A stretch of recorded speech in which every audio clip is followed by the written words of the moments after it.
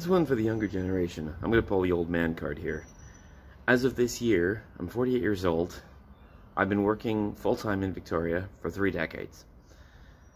Back in 92, now 2022, back in 92, the number of homeless people that you would kind of see, you could pretty much count on 2 hands.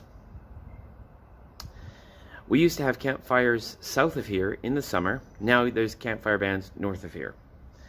And I never ever heard anyone say the words, "My boyfriend won't get a second job."